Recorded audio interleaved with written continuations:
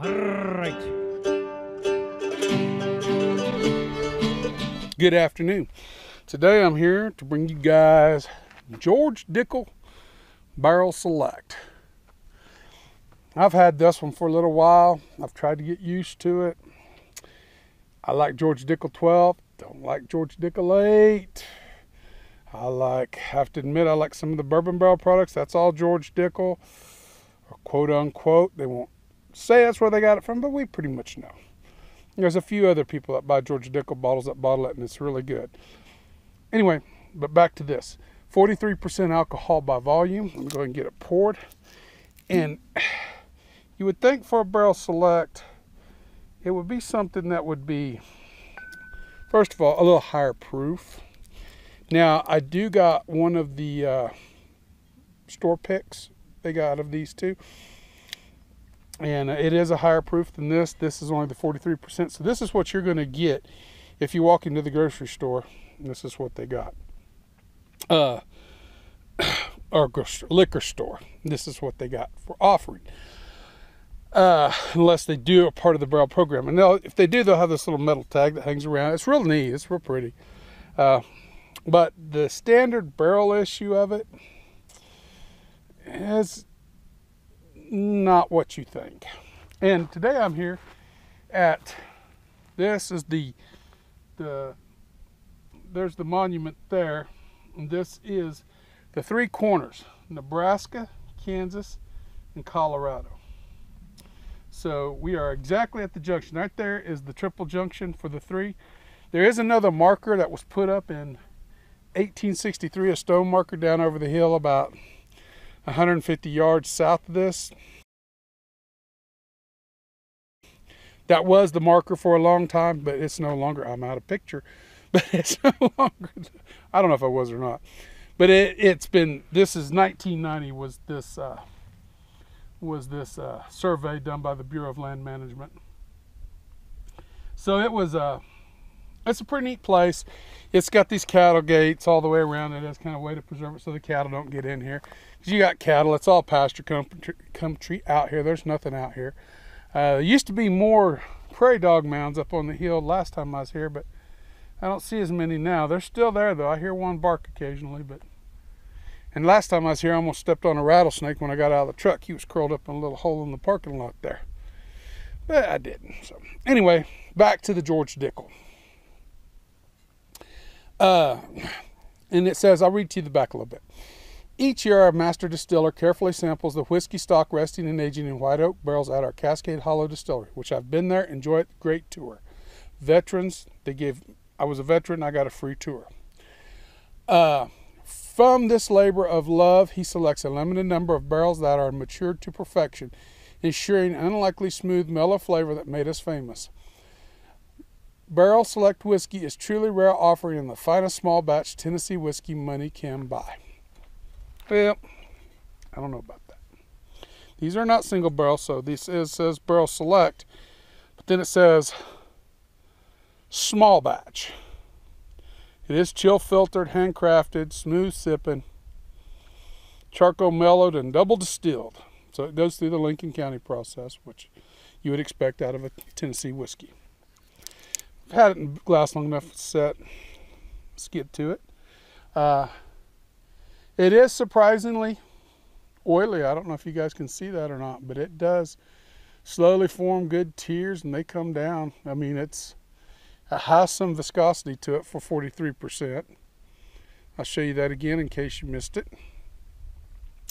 It does have a nice amber +2. I mean, it's got a good, nice color to it. And this is direct sunlight.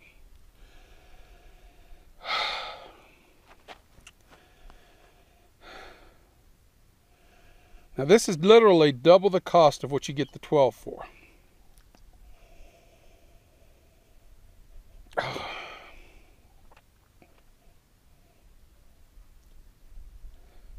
There is a nice wood note to this one. Right off the nose, right off the start.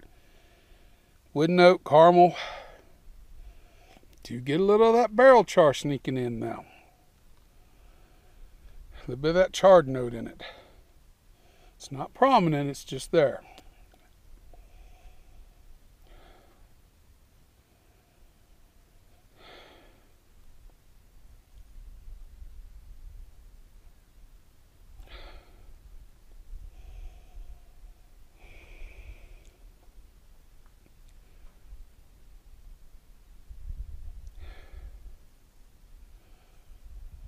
A little bit of that overripe banana note.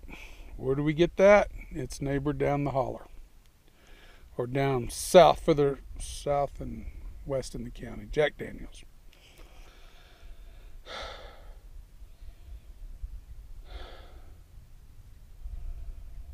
But it's an overripe banana. It's not a fresh banana by any means.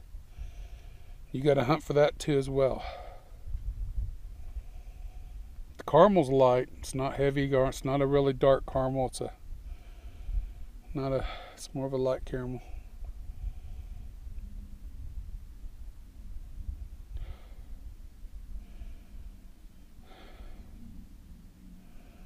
And I can pull just a little bit of anise off of this.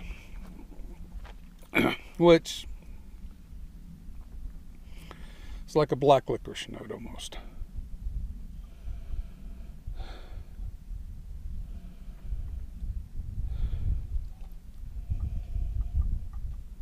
That's my main nose on this.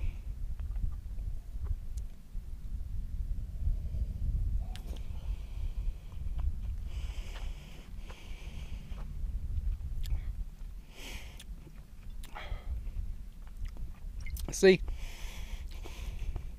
wood and anise. That anise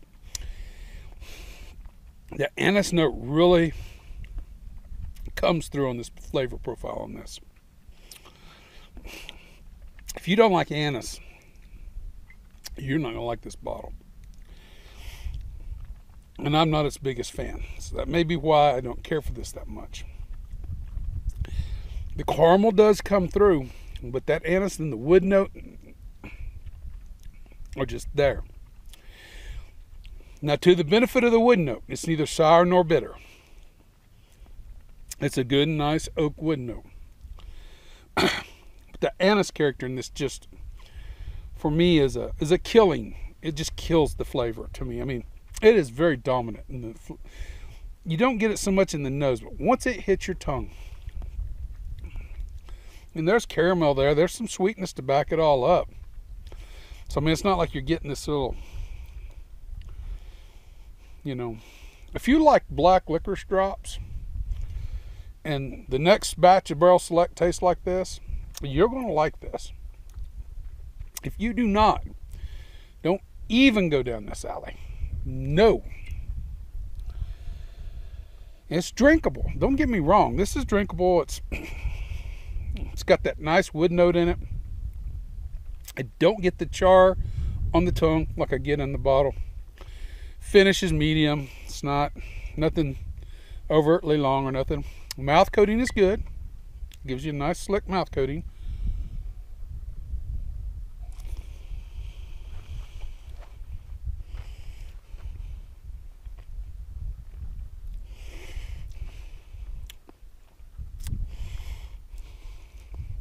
And an ever so faint blackberry note to it.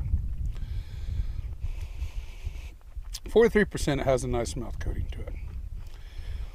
It really does. It does retain that rather well. But it finishes beginning to end. That anise note prevails. It doesn't leave, doesn't go anywhere. The oak stays with it beginning to end through finish, just like the anise note does. The caramel just lays an undercarriage on it. It gives the balance, the sweet balance, to keep it from being overbearing in your palate. There's a blackberry note. I'm calling it a blackberry note because a tart blackberry, and it's down there with the caramel. It's just laying in the bottom, and it just kind of shows up here and there throughout the sip. It's not a dominant character at all.